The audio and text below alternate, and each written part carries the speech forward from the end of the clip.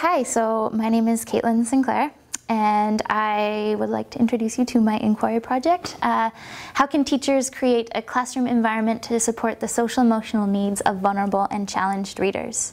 And so for my project, I was really interested in looking at both reluctant readers and students that have developmental dyslexia. And I had a really significant pull towards this project because when I was in grade 3, I was actually diagnosed with a really mild form of developmental dyslexia, and so my entire project was really an opportunity for me to learn more about myself and just find out a little bit more about how I learned best and all of the trial and error that I went through to learn about the way that I learn, how I could maybe alleviate some of that process for my students. I initially thought that I could parcel apart the social emotional dimension and the academic achievement into these two separate parts, and that I could combat one and then I'll combat the other and then it'll all be great. And once I started to read through, I really started to understand how integrated and together both the effective quality of learning and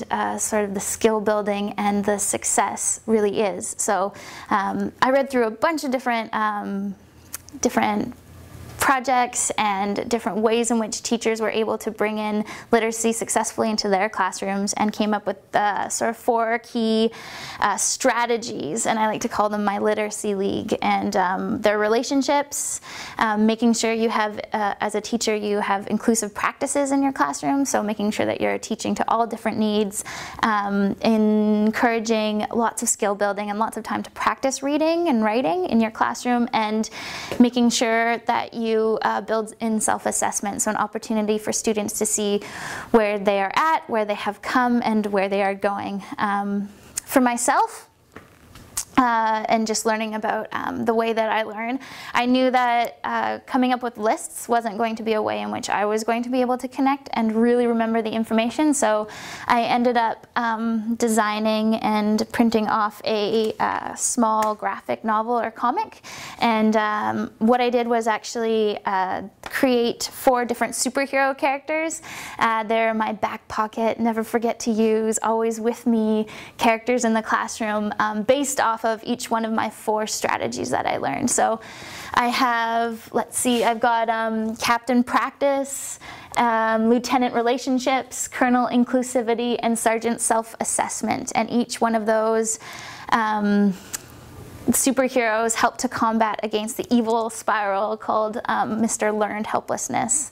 That character, sneaky character who's always in the back of our classrooms waiting to pounce on the hearts and minds of unsuspecting students. So that for me was a really exciting way in which I thought I could share my information, but also a way in which I could connect with it. So my literacy league goes on an adventure where Caitlin, who's my character based off of myself, where her heart and mind is captured by the evil Mr. Learned Helplessness, and they actually call upon the use of their 4 tools. So they each have an individual tool that they use to fight against learned helplessness. And so for self-assessment, it is a looking glass, so the ability to look inside yourself and understand who you are. For relationships, she has a rope, so that the idea was that we are all bound together by this rope that help us to improve our social and emotional selves. Inclusivity has an umbrella, because when you stand underneath an umbrella, you're protected from adversity. And practice has a timer, because if there's one thing that I've learned, it's that all teachers need more time, especially to build skills. So together, my literacy league uses these 4 different tools in order to combat learned helplessness.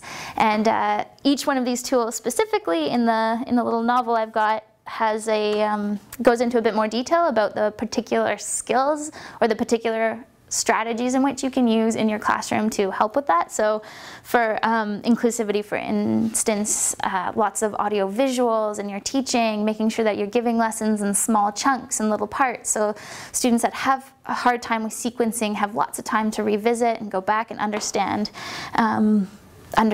what they need to do in the classroom. So together, the learned literacy, just combats that learned helplessness and saves the day. So that's really what I produce for my inquiry project.